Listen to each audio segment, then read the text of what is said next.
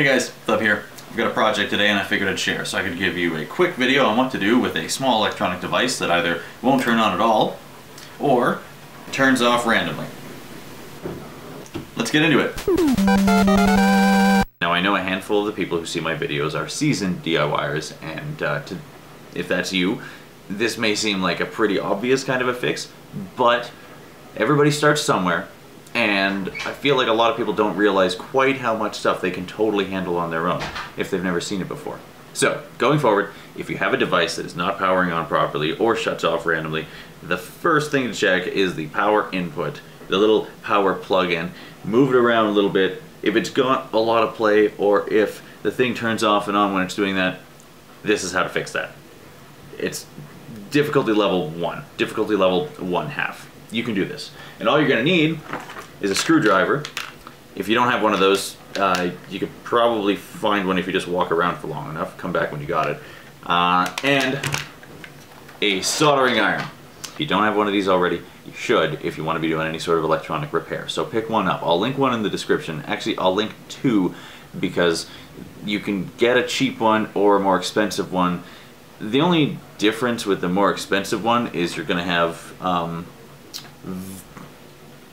temperature adjustments and how long the thing's gonna last. Personally, I think things are a lot cheaper if you only have to buy them once, so I recommend the nicer one. I'll usually just turn it all the way up to the max because it'll heat it up a lot faster, but you don't want to keep it there or it'll just start burning things, so after it's fully heated up you might want to turn it down to a 4 or a 3.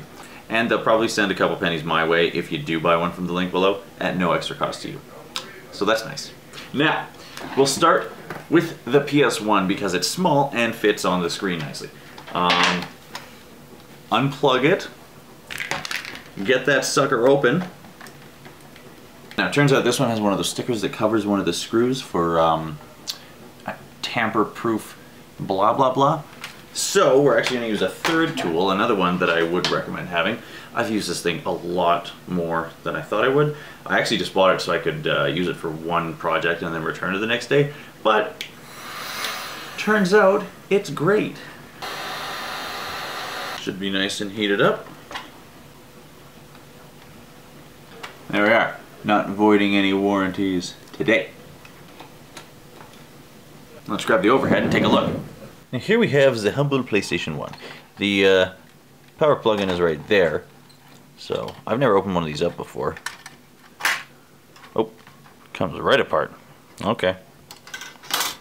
A lot of shielding in there, but we're not going to bother with that because I can already see the problem right here. So there's the power connector, and if you look, you can see that this solder here is all cracked off the board. Get that soldering iron turned on, like we should have 5 minutes ago. In a few moments, it'll be hot enough to fiddle with. Alright, I think we've got a good temperature now. Yep, that's pretty hot. Now, I don't have a lot of soldering tips because I'm not a professional, but one thing I know is the idea is to heat up the workpiece. That's the metal that the solder is supposed to stick to, not the solder, because the idea is to get them to bind to each other. And it's not going to happen if you're just melting the solder but not heating up the piece that you wanted to stick to. We're actually going to add a little more. There we go. Would you just look at that?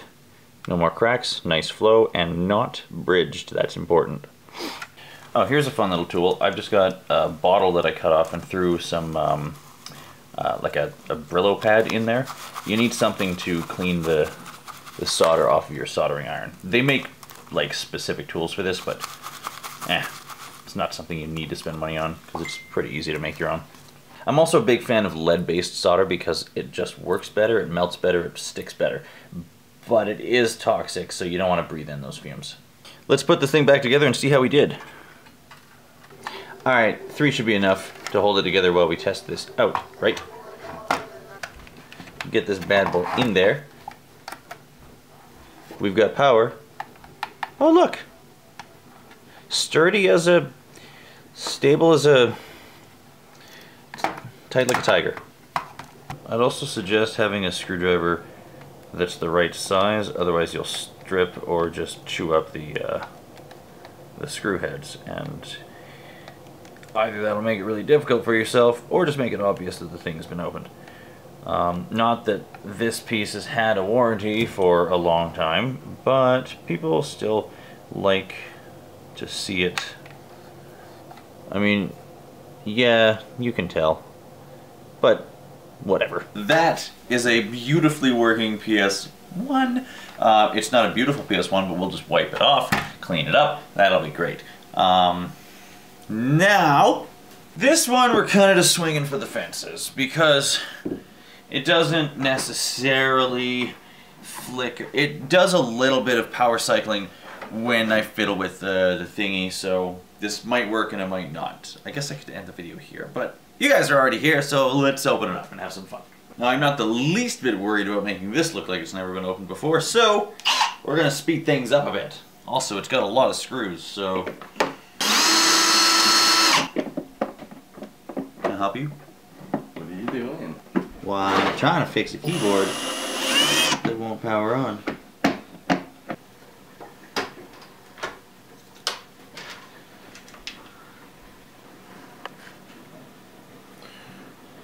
Okay, so I took a bunch of stuff out, and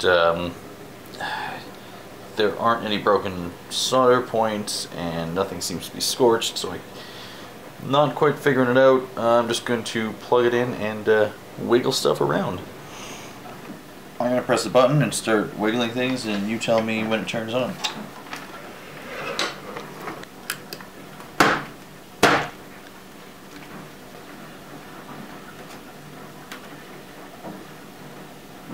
Okay, hold on, what about now? Yeah. See, for some reason, now it's working.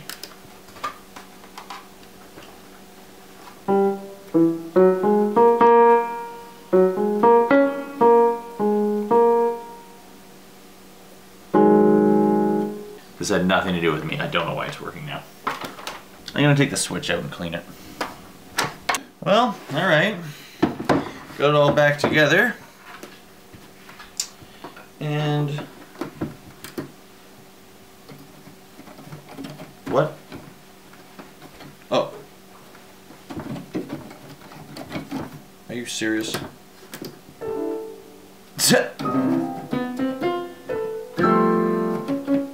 Yeah.